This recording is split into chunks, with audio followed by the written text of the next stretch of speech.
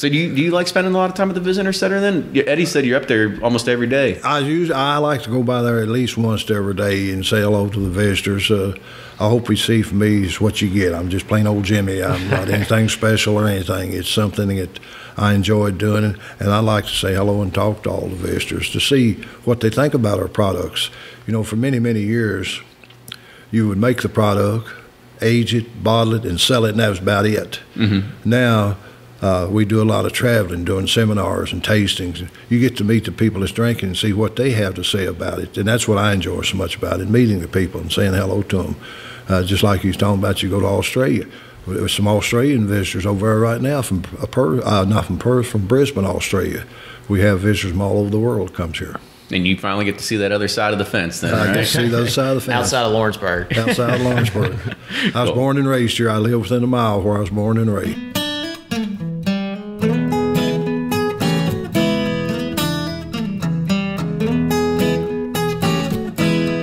Hey everyone, I hope you enjoyed this episode with one of the last living legends. It's a big checkmark for us. There's additional audio that you can only get by being a Patreon supporter, so make sure you support the show to make that happen.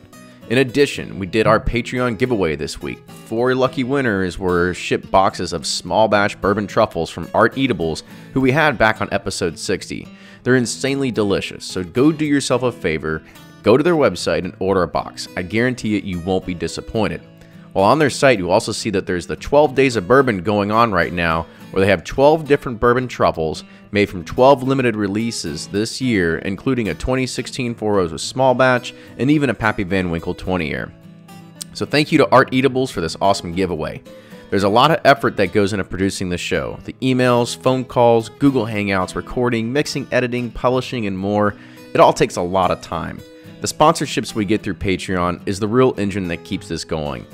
If this wasn't a user or listener-supported podcast, Ryan and I probably would have stopped doing this a long time ago.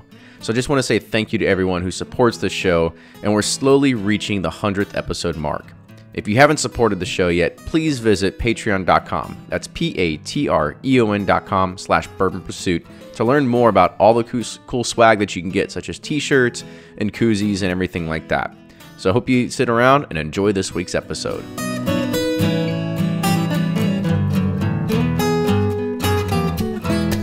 Welcome back to another episode of the Bourbon Pursuit podcast. Kenny and Ryan here again for our second installment here at Wild Turkey. So, Ryan, what do you think so far? Well, the interview with Eddie was awesome. It was pretty raw and pretty cool. Wild Turkey's going to be in good hands with him, but I'm super excited about Jimmy. You know, we were just talking. He says he's nobody special. That's bullshit. He's somebody pretty special, and I'm super excited we get to talk to him. Yeah, I think this was, as we were kind of saying in the very beginning, very excited to have this. Jimmy's a living legend, and we hope that, we're capturing a lot of good things that are coming through here to be able to live on for more generations beyond him, to be able to listen and kind of get a lot of wise words, maybe some good jokes out of it. Yeah, absolutely. And maybe, hopefully some cool story, some fun stories. So with that, we'll introduce our guest. To today, we have Jimmy Russell. Jimmy is the master distiller, former master distiller, current master distiller, whatever you want to say. He's a jack of all trades here at Wild Turkey. Still working every day. Yes. So Jimmy, again, thank you so much for taking time out, and welcome to the show. So I know you have a very busy travel schedule, so this is a real treat for us. But we always start and we want to talk about the history of the person behind the story. So kind of talk about, your childhood, your upbringing, life before even Wild Turkey.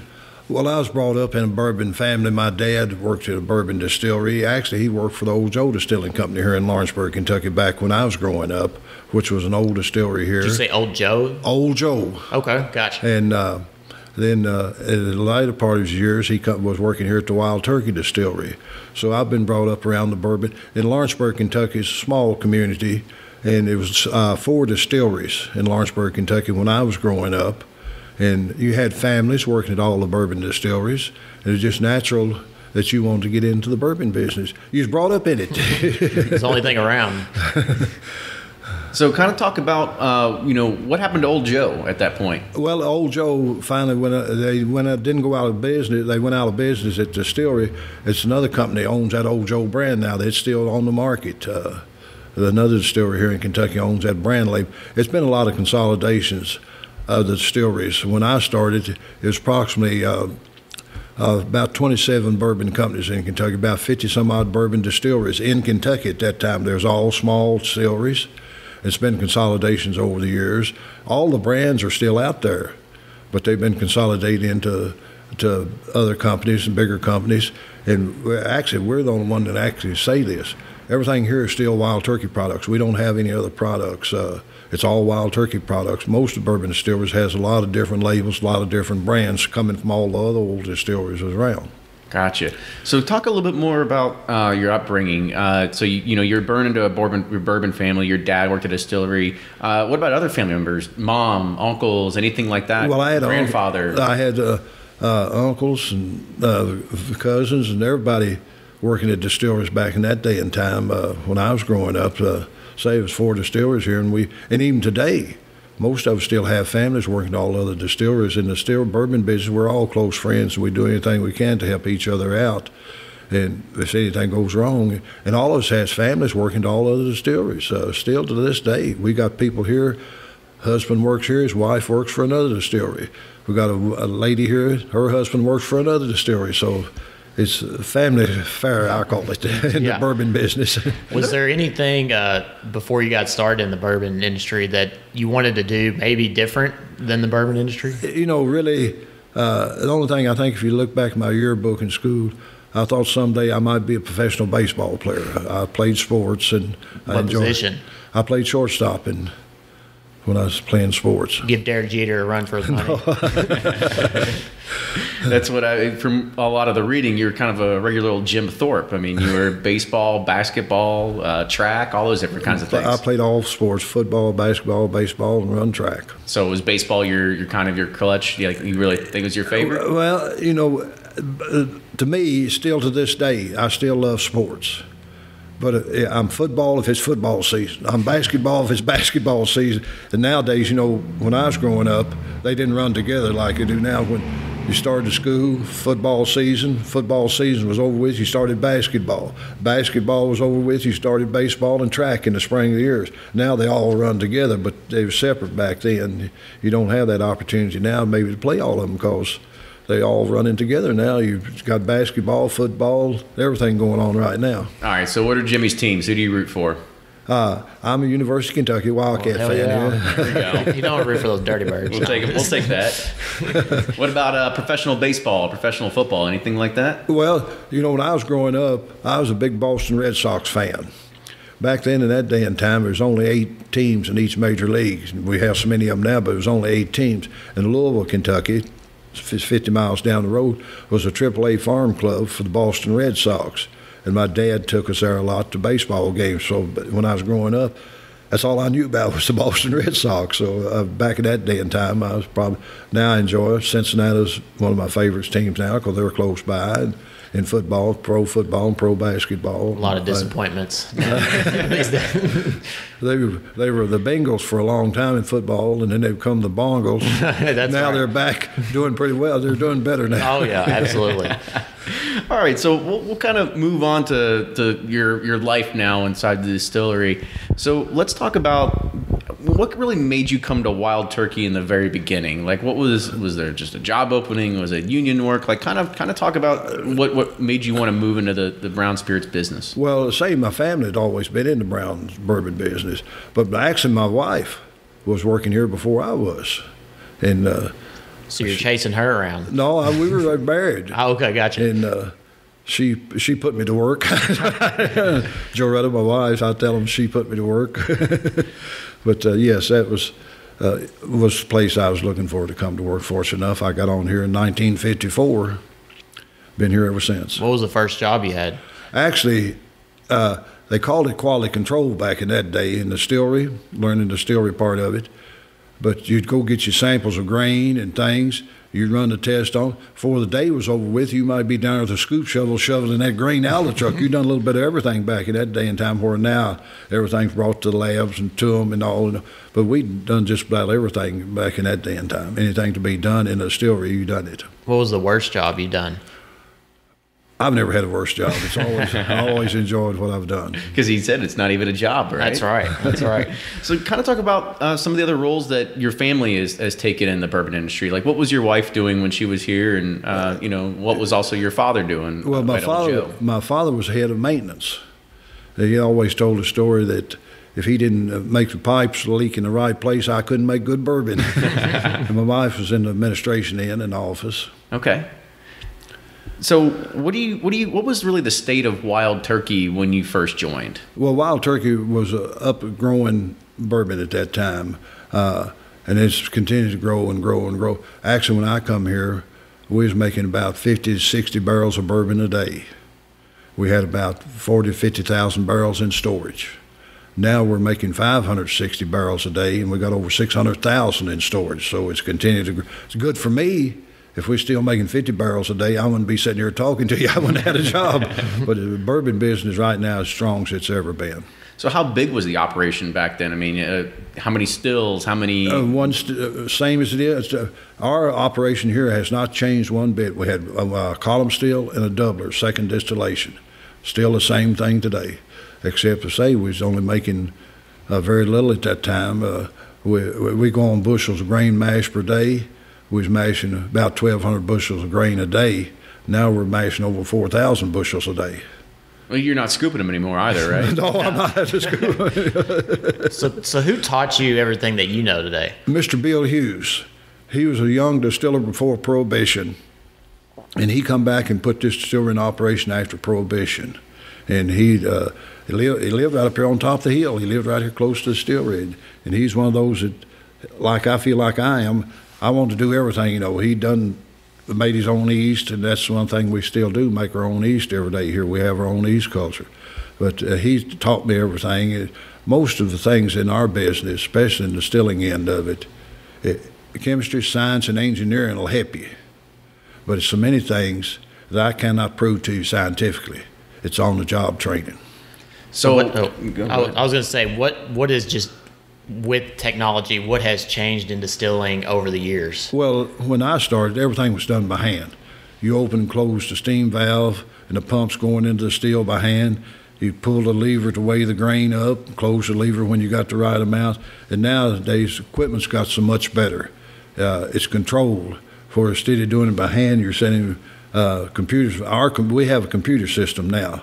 They make computers that you can run this place from somewhere way off.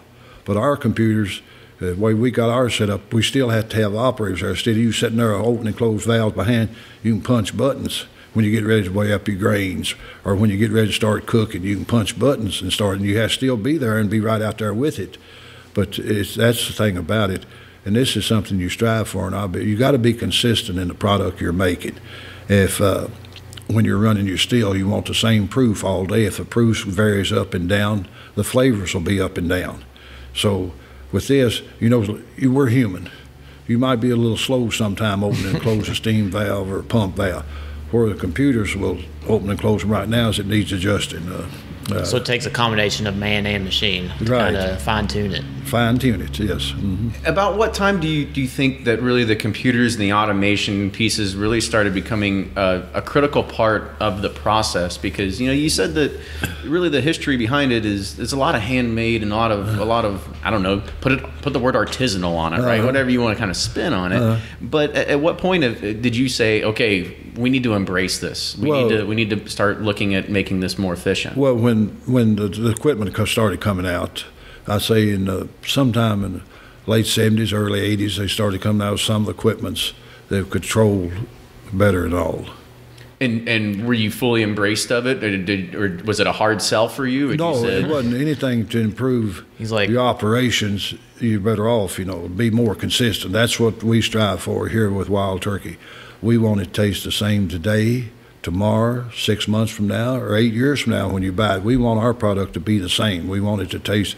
I don't want something to taste one thing. You buy a bottle of Wild Turkey today, you buy one 2 weeks from now, and it has a different taste, different flavor. I don't want that. I want it to be consistent. I want you to remember it's the same taste, same flavor that you did last time you had a drink of it. See, in my business, they say you want to automate as much as possible so you can take more vacations. No, not me. So you consider yourself to be kind of old-fashioned when it comes to the bourbon process, because we're now living in a time where cask finishes are really starting to like pop up everywhere. Yeah. Well, this is something that I've seen happen in my years. In the 50s, 60s, and 70s, bourbon was strong. In the middle 70s, you young people come along, start drinking that white stuff, gins and vodkas. I don't know about 70s yet. You're too young. But then bourbon kind of went down a little bit, and we didn't change anything here. A lot of the bourbon distilleries changed their formula trying to compete with the lighter products, and even our federal government passed a law at that time that you could make light whiskey. It didn't go over. We didn't make any. And Eddie, my son, he would tell you, Daddy's hard-headed and old-fashioned. He don't change anything. He probably told you that. I don't know. And it's paid off for us. We stayed the same, and it's continued to grow for us and continue to grow. And now in the late 80s, bourbon has come strong worldwide. Anywhere in the world now you go, bourbon is strong. Overseas, our overseas business is huge right now. In the States, it's growing leaps and bounds. Right now, it's the highest it's ever been in production and what's being sold of bourbon right now. What was life like for you before the boom? A lot more peaceful? Well, no, it's still the same. It's not any difference in it. You just have to make more. The biggest thing we have to plan on here, most of your bourbons on the market is 4 and 5 years old. We're planning from 7 to 12 years. So, in y'all's business, if you was doing a program now that you're not going to show or have on the radio 7 years from now or 8 years from now, what it'd be. But that's what we've got to plan on all the time. Yeah, I can't even predict 3 months. I can't even predict the next quarter. That's what we got to plan on, 7 to 12 years from now, what people's going to need. So I want to kind of talk about some of the things that you've done here at the distillery. Like, what do you think are your golden stamps? Some of like the big high like scoreboard check marks that you've done here over the years of maybe changes you've made or things that you've kept on and haven't changed because of maybe people said, maybe Campari said, you need to come in, you need to change this, and you said, no, I'm putting my foot down. Right? No, I've been fortunate. Everybody that's owned us, they've always told me they didn't want to change Wild Turkey. They wanted to be made the same. I've even had the CEO of the company tell me that if they come in and decide to change this to save a little money, if I let them change it and it changed the taste of the product, I was fired. And that was the head man of the company telling me that. And they've always been fortunate. I've been fortunate. They've always let us to make it the way we want them, like we've always made it. Distilling at low proof, put it in a barrel at low proof, using less corn, more rye and barley malt in our formula, making our own yeast every day, where a lot of people went to sack yeast now, buying yeast, but we still do it the same way as the day I come in here in 1954, except we got so much bigger. So I kind of want to shift gears a little bit and talk about some of your old friends, right? Because you were best friends with some of the greatest minds in the industry, really before bourbon was cool and before a lot of these brands were really starting to make it out there. So talk a little about your camaraderie between people like you and Elmer and Booker. Well, Booker and Elmer and I, we were all real close friends. We were together all of us, here in the bourbon country, in the central part of Kentucky. We all live within an hour of each other. Even today, we see each other some 2 or 3 times every week going out to eat at nights or a place like that, where he lives. But Booker and Elmer and I, we were the 3 old ones back, and we had great fun together. We enjoyed being with each other. And I was the first one many years ago. Nobody was out in the field was marketing salespeople. And this company about 25 or 30 years ago decided that I ought to go out in the field and talk to the consumers and talk to our marketing salespeople. And that's the first time that I know of that any people from actual making it was out in the field talking to the consumers and our marketing salespeople, where it always been marketing salespeople. And then Booker and Elmer started doing the same thing. And I think done a great job in promoting bourbon all over the world. And let people know what it's about, because I know when I first went out, it was all whiskey. It didn't make any difference what it is. It's all whiskey. Nowadays, people are so well educated, and I'm not good on these computers and things like that. I didn't grow up with them. But nowadays, You got the women's bourbon side of the world. You got the whiskey women of the world. Men's bourbon side is bourbon side is whiskey side, and they're on the internet. They know everything's going on all the time. So people are better educated now on what they're getting and what they're buying, and this is something that's really improved our business, I think. So talk about when all three of you would get together. Would you guys try each other's bourbons, kind of figure out are there any secrets we can steal from one another? No, that Did wasn't the Booker same. force his hams on you? he aged. Ham, bean biscuit, and country ham. That's right. And butter bean soup. That's right. Yeah, Booker and Elmer. Booker was, I think I always said he was the loudest one, and maybe I was in the middle, and Elmer was sort of a quieter fella, but we all had a lot of fun together. We was together a lot and meeting, and we don't do as much now because the older bunch is gone. I'm only one of the older bunch. Eddie's become one of the oldest bunch now at 35 years of service. Him and Fred know Booker's son. Mm-hmm. They grew up together. They've known each other. Parker Beam in Heaven Hill, he's in bad shape now. His son Greg, all of them grew up together. If we was all together in the bourbon business, they've all grew up together, and they've been close friends all the time. So generation after generation is what I enjoy so much seeing about. But we'd get out together, and we'd have a lot of fun. What, fishing trips? What I kinds of things do y'all do together? I never was a fisherman. Booker was a fisherman.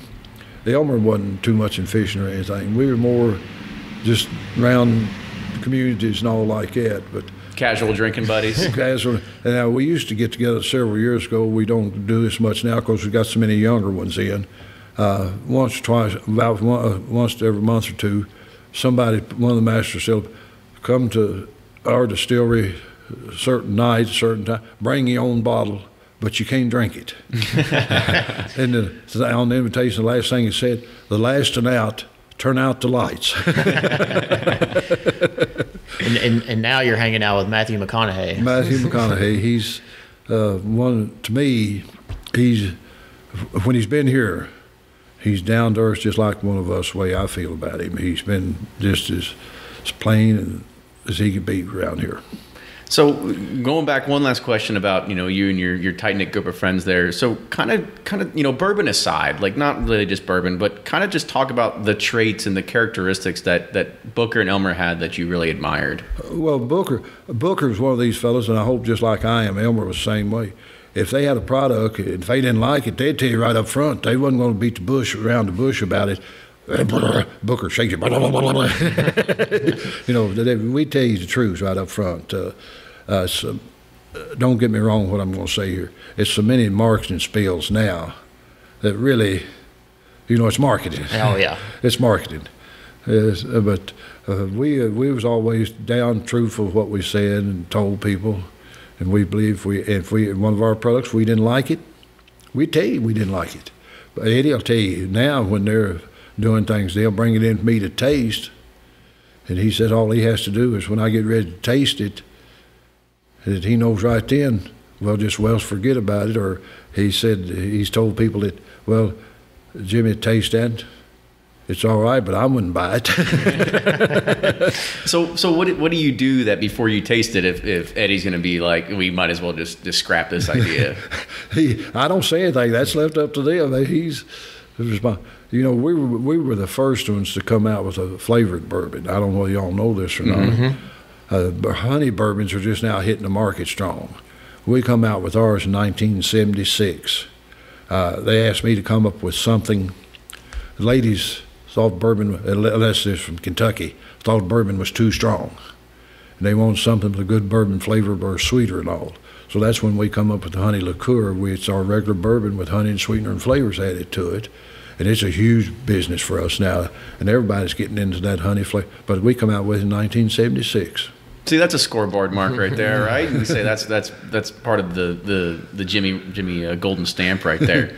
So another thing, kind of talk about because between Kentucky, Kentucky Spirit and Elmer T. Lee, both of these were some of the first single barrels to actually come to the market. Well, actually, the first two single barrels on the market was Blanton's, right, and Kentucky Spirit, and then Elmer come out with his single barrel. The first two barrel proofs on the market, when you say barrel proof, no water can be added to it. Whatever comes out of that barrel, you have to show it on the labels. And Booker's from Jim Beam, Booker Knowles, And our rare breed was the first 2 barrel proofs on the market. Now everybody has them, but that was the barrel proofs we come out with late 80s, early 90s. Single barrels come out right after that. Now everybody has them, but that's the growing market in the business these days, is the small batches, single barrels, premium. And Wild Turkey's always been considered a premium bourbon anywhere you go in the world. And we've kept it that way. We haven't changed anything. A lot of distillers say, I go back to the 70s, 80s. A lot of people changed their formula trying to compete with the lighter goods, and they lost out, and I didn't change. Another thing I've seen now, when I started, everything was bottled around 100 proof. You didn't have 90s or 86s or 80s the lowest you can bottle bourbon and call it bourbon. By law, we come under federal government supervision. But people started going down in proof. And now it's a huge trend going back up in proof. Nobody wants low proofs anymore. They want the hundreds, high 90s, hundreds. We want to taste what you taste. You get right out of the barrel. And this is what's really, now it's going back to that. People's wanting the higher, even in the scotches and everything, they're going back to the higher proofs. You think that's why Rare Breed has had so much success lately? Yes. So now that bourbon's really in the spotlight, you seem like you're not hesitant to take a back seat even at 82 years old, right? No. So, you won't stop to continue to travel and talk about Wild Turkey. No, as long as I can sit 2 feet on the ground, I'll do it. I'm here 5 days a week, 9, 10 hours a day. And I come out every Saturday just over to the visitor centers to talk to the visitors. And a lot of times after church on Sundays, I'll come out after church, after lunch, and just say hello to the visitors and all. I consider myself a people person. I'm not any better than anybody else. I'm just one of those. Well, that's what Eddie kind of told us, that he was pretty nervous the first few times he had to speak in front of some people, and you kind of reinstilled in him that it's not, you'll get used to it, right? Well, I told Eddie when he first started going out, he can't be me. He's got to be himself. And that's what he's got to be. He's doing a great job for us now. But he can't be me. He's got to be his own self. And he's doing a great job for us now. So I guess with that, now that Eddie's taken over and he's the kind of doing a lot of the main operations around here, what's it mean to you as a father to be able to sit there and trust him with the business for the next generation? Well, that's something I'm very proud of is, you're seeing somebody following in your footsteps that's going to keep on the tradition and all. One of the proudest moments in my life, still get a little teary-eyed about, we have the Bourbon Hall of Fame. And was the original member of the Bourbon Hall of Fame, Booker, Elmer, and some of us were. And this is something that's nominated by the bourbon people. Then it goes before election, and you're elected into the Bourbon Hall of Fame. And Eddie was elected in the Bourbon Hall of Fame several years ago. And that's one of the hardest jobs I've ever done.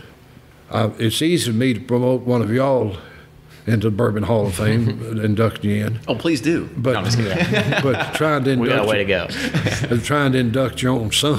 Oh, yeah. That's a hard job to do. So this was a question from one of our listeners from Bourbon Nougat on Twitter, and he says, "Do you wish that the old distillery was still down by where Warehouse A sits?" Well, if it was, we couldn't be doing the business we're doing now. That distillery was built back in the 1800s, and there was wooden beams and all. We tried to save it, but by all the federal laws and all, there was no way. It was old wooden beams. It was notched and all. And we had studded up the floors, things like that. But no, it's the same thing at the new distillery, the same size steel. Everything's the same except one thing, where we had a few fermenters. We had 9 30,000-gallon fermenters and 15 15,000-gallon fermenters. And we couldn't build out over the Kentucky River or the main highway. And we had all this land here, and it was just natural for us to go up on the hill where we had plenty of land and build a new. But the steel's the same size, everything. The only biggest change, now we have 24 30,000-gallon fermenters. But everything else is identical to what was at the old distillery. Okay. So another question from Primo55, and I'll kind of leave this and try to figure this out, but it says the eternal debate, the cheesy gold foil 12-year or the split label 12-year? This is something that's been going on for years. We had 3 or 4 different labels of the 12-year-old product. We had the gold and the cheesy gold and the split label. and it was the same product. But people is swears up and down, oh, this was better than the other one. I've heard this all the time, but it was the same product going in it every time. So what was the best product that you think you've ever tasted coming out of this distillery? Actually, every day. Every day? Okay, that makes it easy. Yeah. So actually, we've done a few limited editions. One of the top ones that won the top awards and all was American Spirit. It was a 15-year-old bourbon bottled at 100 proof, because we had never bottled anything at 100 proof before. We have a limited edition. Everyone, I got to give you my personal taste. I said 7 to 12 or 13 is my ideal taste for bourbon. A lot of people think the older it is, the better it is. But to me, actually, it's over at 13. So that white oak wood becomes a dominant flavor. You use the caramel, the vanilla, the sweetness, and all. And the white oak wood becomes a lot of woody, smoky flavors to it. My personal taste, I don't like that. Now, when we do a 14 or 15, the oldest we've ever done was a 15-year-old Master's Keep last couple of years ago. Now, with that, our storage buildings are 7 stories tall, metal clad, metal roofs, windows. The top floors, it can be 30 degrees in the summertime, difference between the top floor and the bottom floors. The middle floors are ideal for aging. But when we do something older, we find a few extra barrels that we think's aging a little extra special. And we'll set them aside, maybe 100 to 150 barrels. And we'll set them aside, we'll keep tasting them. And if it starts getting that woody taste, we can lower them down in that storage building and slow that aging down. And that's what we do when we do an older product, over 13 years old. We can move 100 to 150 barrels around to do that.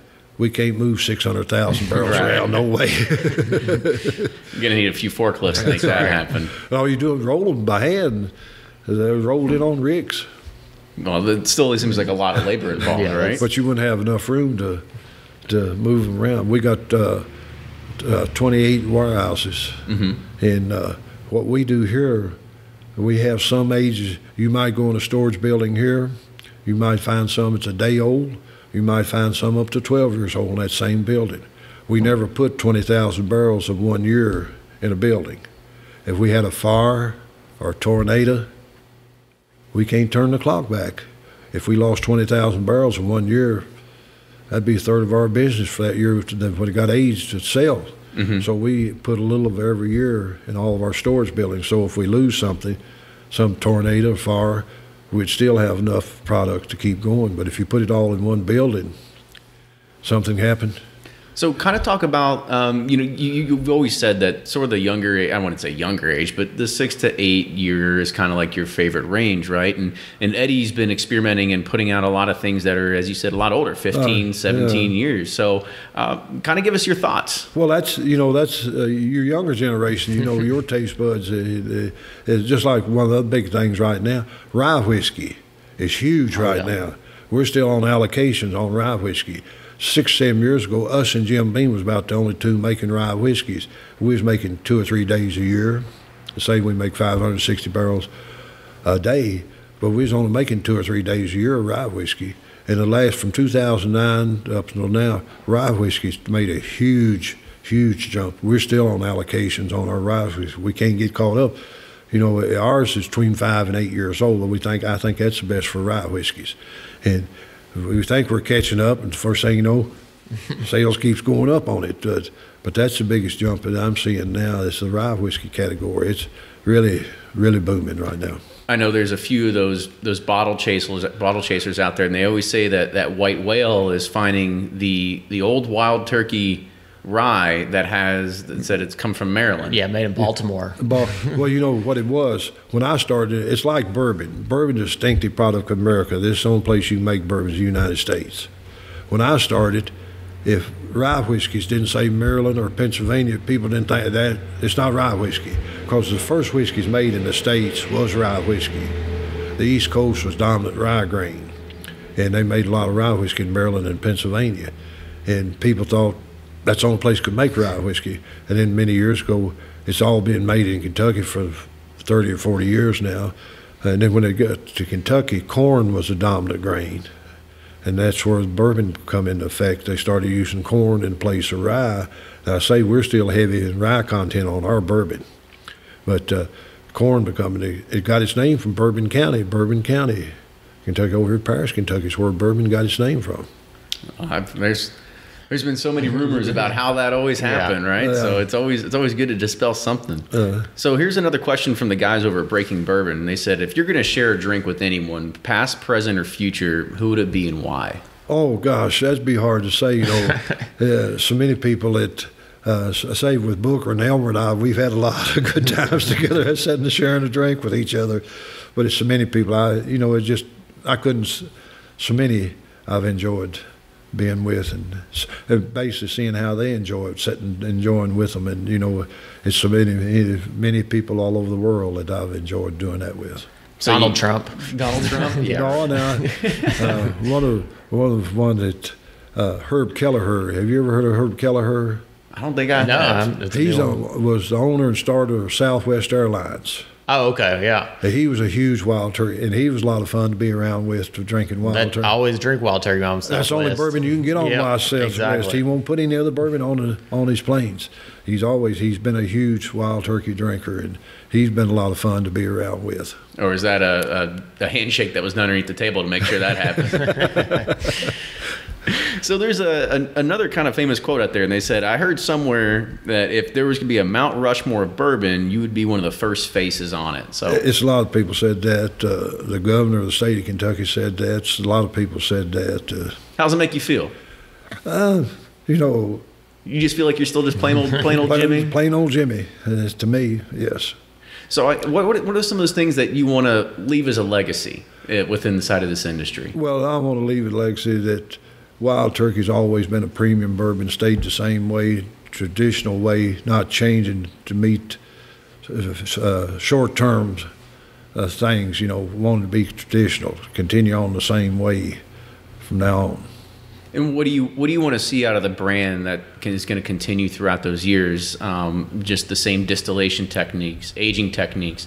Do you feel that maybe you need to experiment with some changes or anything like that? Well, we've always done a little experimenting, but it seems to always go back to the same old style. It's for ourselves, we want the same product day in and day out, and you can make a lot of changes. And when you're making changes, you're gonna change your taste and flavor of your product.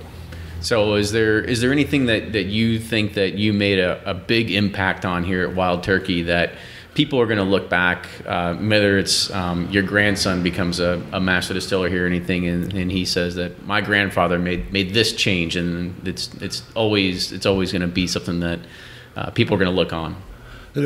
Say I made any changes. He don't change, I don't change. I don't change. Stay the same way. And to say it's paid off for us back in the 70s and 80s, most of the bourbons was declining. I can honestly say this, Wild Turkey never did have decline. We maybe had very little growth, but it's continued to grow all the time. It's always been a prestige drink for people. I tell a story. People drink when they're happy. They drink when they're sad. Maybe even more when they're sad. Yeah. When they have money and they don't have money. Yeah. That's sort of how it works. Yes.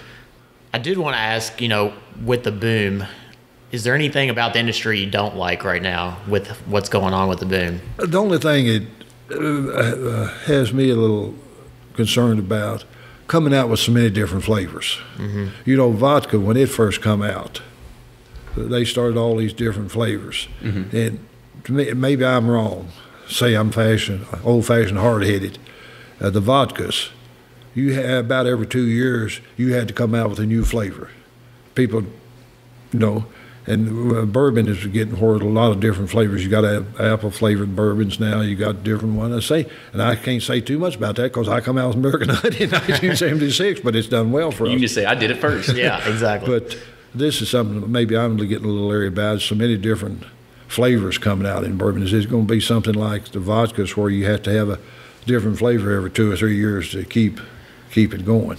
Well, the way I kind of see it is that even the purists aren't going to really fall into that, No, right? no, they're not. I think the only way that you get, as you said, even with American honey, what you're doing there is you're getting some more inexperienced people to be able to try the product. I guess the easiest way to put it is if you're a crack dealer, It's like right? a gateway drug. Yeah, you give them their first hit, and then after that, they might come back for more. Yeah, and one of the biggest things for us now in the bourbon business, I think, is the ladies. My age, you went to a bar or a liquor store, you never saw a lady in the bars or liquor store. You go to the bars and liquor stores now, I'd say half of the people at the bars now is ladies. You go to the liquor store, they're doing all the purchasing of the bourbon now. This is some big change that I've seen. The same when I started, bourbon was considered a Southern gentleman's drink. They got off of work in the afternoons. They got their cards, their cigars, and their bourbon, went to the back room and played. Now it's become a worldwide drink. Anywhere you go in the world, bourbon is. Yeah, you're hanging out with women and hipster bartenders now. Yes, the bartenders, they're the best salespeople you can have. If I walk in and say, give me a bourbon on ice, well, if they got a certain bourbon they like for the first time, have you tried Wild Turkey? They have a big influence on too. If you just walk in and say, give me a bourbon, if they like certain bourbons, they're gonna promote it for you. Things about this, you'll have people come in, they'll start, well, why you do this? Why you do that? That's the right way. That's what I tell them. You can always say, well, that's just the way it's always been. It ain't changing. Yeah. So is that one of the biggest things you think you take pride in, is just the fact that it's always just been consistent? It's always been the same, never veering away from your tried and true self, something like that? Tradition. One of the things we didn't even talk about, the barrels. We use a number 4 char barrel. That's the heaviest you can get. Now, when I started, all the timber, the staves were cut out in the woods. And they set out in the woods in a cob house, air between each stave stack. Okay. And we like them 6 to 9 months. Well, nowadays, everybody's looking at the bottom line. To say I've been fortunate here that everybody's owned us, hadn't worried about that. They said we want to keep it the same. And nowadays they're doing a lot of kill drying. Oh, dry it faster, age it faster, yeah. And now ours, still stipulation on our barrels, that they have to sit out in the woods for a minimum of 6 months. To air dry. Of course, the rain and different things, you leaching some things out of that wood that you really You're missing out on them the other way. And ours still has to sit out in the woods for 6 to 9 months. And they know we've been dealing with that same barrel company for over 40 years. Independent stave, right? Yeah. And then we've been dealing with our corn fellow over Baghdad, Kentucky, for over 40 years. And they know we don't use any GMO grains. You know what I'm talking about? GMO. We don't use any of those. And they know that. And they know if they send it up here, we're going to inspect it. If it's not right, it's coming back to them. Right. Do you ever get tired of talking about the same old thing no matter where you go? No, I enjoy it. I enjoy talking to people. And I say the main thing, I get more out of it than they probably get out of me. I get from the information from them that, if you just here all the time, you wouldn't get that information. Right. Except somebody writing into you, but I like to look you in the eye when we're talking backs and forwards and seeing what you think about it and everything like that. Yeah, I guess one of the things that we've seen, I've seen like all kinds of different labels that have been from Wild Turkey over the years. You kind of said that it has like a placebo effect because it's always been like the same thing that's been in basics, there, yes. right? So I guess like why do people go crazy over some of the older stuff? I mean, is it you think it's just real in their head? I mean, I think so. So I've got a bottle of 1970. I probably should have brought it with me. I think it's 78 8-year 101 at the house. So haven't even opened it yet because I'm saving it. I probably should have brought it and had a drink with you. That's the bird looking at you. Remember what I said now? Yeah, but start those eyes closing. It's time to start blinking. It's time to quit. Oh man, okay. I'm one of those weird people. I do think maybe it is on my head that the older stuff tastes better than the newer stuff. But I guess maybe it's in my head because I have story built up in my mind. But I think he's got a fixation. I think a lot of people do with like the old national distillers and all that sort of stuff from old granddad and stuff back then. And a lot of people go crazy for it. Yes, that's one of the things. One of the top selling bourbons in the '60s was Old Crow. Mm-hmm. Oh yeah.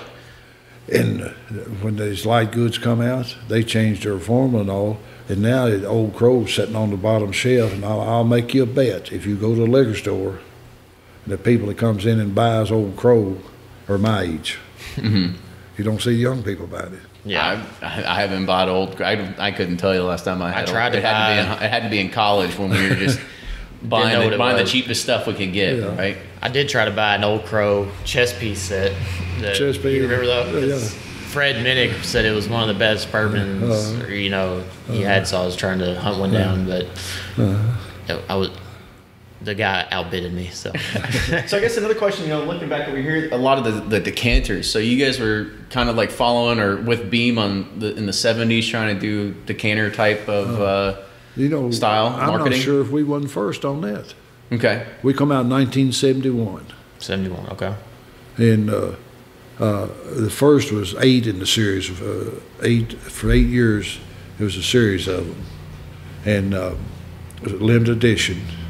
And then after that, we come out with a series of 4 bottle series, 4 years. And then after that, we come out with the turkey and the wildlife, the turkey and the coyote, the turkey and the fox, the turkey and the different animals. Mm-hmm. And the last time we done it was 1988. Actually, the first one we put out in 1971 sold for about $22, $23 on the shelf. The last ones we put out in the 80s, we was paying $60 and $70 just for the bottle. Mm-hmm. And everybody, Beam got big into them. There was an old Hoffman distillery here in Lawrenceburg, Kentucky. They put out more than anybody at one time. They had I don't know if you've seen any of them, not. They had the Huntsmans, the Indians. They had all different things, and they put out a lot of different ones. But I don't know. When's anybody putting them out now? I don't know if anybody's putting them out now. It just got. You don't need to anymore. Yeah, you don't need to anymore. They're too expensive to. They put them in boxes, I guess now, but not decanters. Then we had the Rock Crystal decanter we put out. That's the bottle sitting there. Oh, the Christmas rye or the Christmas bourbon? Is that the Rock Crystal decanter. Oh, the Crystal decanter. Okay. And then we had the Wedgwood Crystal decanter, which now you can't use them. You know what crystal is, don't you? No, I guess explain it to me. I mean, I know what crystal is, but what's it made from? Oh shit, I couldn't tell you. Wow. Lead. Oh, gotcha. And so actually, our federal government won't let you fill them. Yeah. Well, there you go. Now. Yeah. So kind of talk about what the day in the life is now of Jimmy Russell, right? Now that you've kind of, I don't want to say taking a backseat. You're not taking a backseat. No, I'm not taking a backseat. But in regards of how involved are you still with the day-to-day operations of tastings and all that sort of stuff? Every day. Still do it every day. First thing I do in the mornings, usually when I get here, I taste a new product we just made yesterday. No, we came just a little too late, didn't we? Yeah, that's right. And, well, we don't want to spend $150 for a new charred oak barrel and put a bad product in it. We want to make sure it meets our standards before we put it in there. We also want to inspect the barrels to make sure that I don't do that, but I do the taste of the new product. And walk around the fermenters. With so many years that I've been in business, I can look at a fermenter and tell you whether there's something wrong or not with it. You know how the patterns and all are on it. And you can sense it, really. Yes. Mm-hmm. Look at them, talk to operators the night shift, if anything happened during the night or anything like that, and then go over to bottling, see how bottling's going on, just going around. Make your loops. Make loops. So how has the success of Bourbon and Wild Turkey affected you by seeing the growth that's happening, whether it's the community or just the distillery in general? It's a whole world to me. So you're reaching the whole world now with Kentucky bourbons. Anywhere you go in the world, Kentucky's famous for their bourbons. Anywhere you go, and that's something that I enjoy seeing. Where's your favorite place you've ever been? Besides Lawrenceburg. That's a hard question to ask. The two foreign countries that I really enjoy going to, I like all of them, but Japan and Australia, and they're just opposite. Japan is very formal about everything. Australia likes to have a lot of fun. But that's two favorite places. But I enjoy going to Europe and different places. But probably if I'd have to say Japan and Australia would be my two most favorite places. And they're big on wild turkey bourbon, both of them. Now, people say because they're big on wild turkey, but no, I enjoy the company over there with them. They say you're a man that doesn't have jet lag. You don't. You shake your head right now. Well, when I first started flying, you didn't have flight attendants. You had a stewardess. There's all ladies. And one of them told me one time, done a lot of flying, drink plenty of liquid water, get up and walk. If you're on long trips, get up and walk every so often and all. And it's never bothered me. Well, the main thing for me is if I'm going to Australia, which is 15 hours ahead of us right now, when I leave L.A., that's where I usually fly out of L.A. to Sydney or places, I put my time on their time right then. I don't even think about this time unless I'm trying to call back home. But a lot of people tries to stay on their own time, and to me, but I go right on the time wherever I'm going, even going to the West Coast. As soon as I leave here, if I'm going to California, I'll run my watch back 3 hours and get on that time and stay on it. Because what'll happen to you, I know going to Australia, when I first started going over there, I got in there about 8 or 9 o'clock in the morning. They wanted you to go to bed and sleep, and then go out that night. Well, I don't. I stay up. Because if I went to bed that morning and went to sleep, woke up in the afternoon, I go to bed that night, I couldn't sleep.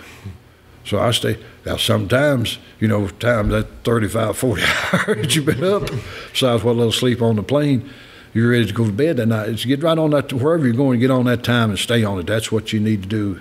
To me, that's what's helped me so much.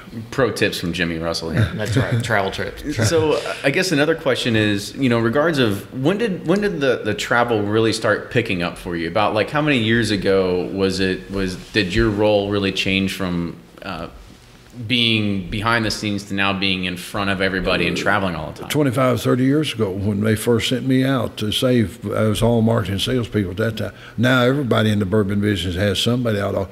Now most of them are ambassadors, but us and Eddie, Craig Beam, Fred Noel, they've all started out in production. They've been in the making part of it. A lot of them are ambassadors. It's out doing it now, but this is something. You go out, they'll say, well, he knows what he's talking about. He's actually made it. This is something that impresses me a lot. Would you enjoy more making it or talking and meeting people? Both. And drinking it. Then drinking it. Well, yeah, of course. So I guess on the drinking it part, Booker had a thing. He was called the Kentucky Chew. So kind of talk about your process of tasting. We both all say. I say give them that good old Kentucky, roll it around all over your mouth and get the true flavors and all. The things that I really look for is first is the color.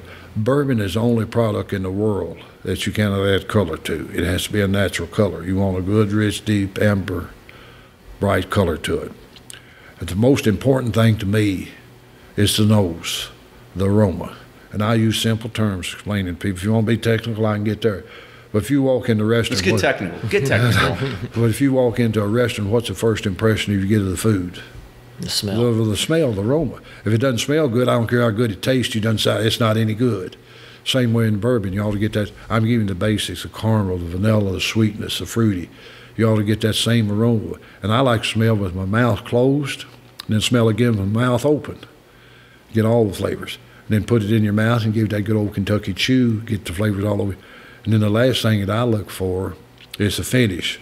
What kind of taste does it leave in your mouth? Does it leave a good taste? Does it leave a lingering good taste in your mouth? If it leaves a bad taste in your mouth, you probably won't want it anymore. Probably not. That's pretty typical. Mm-hmm. So I guess how often so you say you're tasting here every day. I guess how much are you tasting when you do it?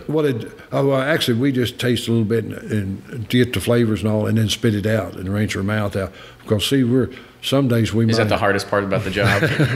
Some days, we're tasting it from the day it's made all the way up to the day it's bottled.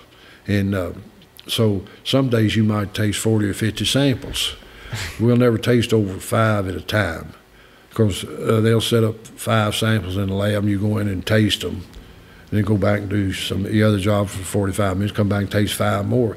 Because if you sit there and start tasting a lot of them, you're going to kill your taste buds, and you want to make sure as it's sitting there aging each year that it's meeting your standards and all. Mm-hmm. So, when you taste, do you taste at the straight out of the barrel proof, or are you tasting at the finished watered down product? I like to do it both ways. Most people likes to cut it to 40 proof to do their tasting, but I like to taste it at barrel strength, and also it's cut down with water some. So you're getting a variation there of what the flavors are. Is there a panel or anything that kind of assists you, or it's 5 on the panel 5, here. Gotcha. We got a lot of people in training, so if something happened to me, we got somebody ready to step in and take over. And we will not taste together. They set up the samples in the lab for us. I go in and taste and do the scoring of them. Eddie will come in behind me or for me, and he'll do the tasting and score them and turn the paper in. Okay, if you're tasting together, you can influence people. Mm-hmm. Even though it's nothing wrong. If I pick up this bottle of water and something gets my eye, they're watching you. They think, well, it's something wrong with that. They start looking for things that's not there, so we'll never taste together. Or you could really influence. I was about to say, did you make that mistake at some point in the past? No, I've always, but you can, if you don't believe that, just try it sometimes when you're out. Boy, I taste, that tastes like raspberries. First thing you know, somebody said, well, yeah, I taste that too. You can influence people. Placebo effect. Well, I think if I'm tasting bourbon with Jimmy Russell, I'm just going to... Yeah, whatever he says goes. Yeah, it's pretty much the master right there. Uh-huh. So I guess we'll kind of wrap this up, kind of leave us on a note of, when you want people to come and visit the distillery, what do you want them to experience? I want them to, here at the Wild Turkey Distillery, we want you to experience the complete operation. We want you to see how it's distilled, how it's fermented, how it's aged, how it's bottled, and everything, and then finish off in the visitor center with tasting 4 of our products. Let you taste. One's not better than another. See which one my taste buds are different from yours. If we all like the same food, it would just be one food out there. Everybody has different tastes, different flavors. So what I like to see is people come and do different tastings and do the tasting, see what they really like. Not what I like, what they like. And another thing I like to do a lot of times about the group of people, with our marketing sales people or other people, I like to do a blind tasting. I'll put in different products, and you'd be amazed what'll happen in that. People will taste it and taste this one, taste that, and taste that. I love this one. Well, you tell them what it is. There's no such thing. You tell what each one of it. I know that's not right because I love that brand there, and that's not the way it tastes. But in your mind, if you know what you're tasting. Oh, yeah. But if you're doing a blind tasting, you'd be surprised what'll happen in doing that. Yeah, blind tastings are a lot of fun. Yeah, right. So one last question I kind of want to pose to you. We've heard this over and over again in some forums, straight bourbon or whatever, and people say that older turkey is better turkey. Whether they get a bottle from the 70s and 80s or crack it open, they think it tastes better than today's. Kind of, what is your thought on that? It's all in your head, right? Well, the funniest thing about this, you can change a label. And people swear up and down. Who don't taste it. I can tell you a story about this. Many years ago up in Washington, D.C. at a famous bar up there, we changed our labels on our 1.75s, and a lot of the officials was in this bar every night. And they drank, and he bought the 175s at the bar, and it had a new label on it. They all, that night, that's not what we've been used to drinking. It don't taste the same. Well, our salesperson, the fellow that I knew, they called me and started. I said, it's nothing different in it. And he said, well, I've got an old bottle. He poured it out of the other bottle back in that old label. That night they take, now that's the right stuff. And then he told me, but you'd be surprised how much effect that has on you. and tasting and all. You just change something on the label or something other. Did you have a favorite label through the years? Well, ours have been basically the same all the time. Only one that had something right over there. For many years, the old turkey, his eyes was looking right at you, where it's sideways now, but the eyes was turning right at you. And my favorite story was to tell people, when those eyes started blinking at you, it was time to quit drinking. That's pretty good advice. Well, that's awesome. I think we're going to wrap it up on that note. So, Jimmy, I want to say thank you again for thanks again. Coming on the show today and dropping some wisdom and some good jokes. This was a pleasure, and like I said, I think a bucket list item for a lot of our listeners out there. Well, thank you all for having me. Enjoy it. You're always welcome here at the Wild Turkey Distillery. Anytime you want to come, all the visitors are always welcome here, and we'll show you everything we do except one thing. We will not tell you our percentages of grain. But if you time it right, you might catch Jimmy at the gift shop and be able to get your bottle signed at the same exact time. Correct. Yes, I'll be glad to. Awesome. So again, thank you for being on. If you like what you hear, make sure you support the show on Patreon. That's patreon.com/Bourbon Pursuit. Follow us online on all those great Twitter, Facebook, and Instagram handles at Bourbon Pursuit. And I even hear that Jimmy has a Twitter handle nowadays. Yeah, do you know how to tweet? He's shaking his head. What the hell's that? No, thanks again. Oh, go ahead. I'm on it all the time, but I'm an old school. That's refreshing sometimes. Yeah, Eddie will say you'll get an email and you'll say you need to CC my assistant on it or something like that. Yeah. I can read them, but I'm not going to respond to them. They know they got my email set up. They know I've read them. But you ain't responding back. That's pretty smart. Yeah, but thanks again. I really appreciate taking Thank time. y'all for your time. For spending your time to be with us. Really, anytime you're always welcome here if you want to come back. Absolutely. We'll take you up on it. Yeah, how about Saturday for dinner? Yeah. No, I'm just kidding. Yeah. So, no, guys, if you have any suggestions, comments, feedback, we'd love to hear it from you, and we'll see you next time.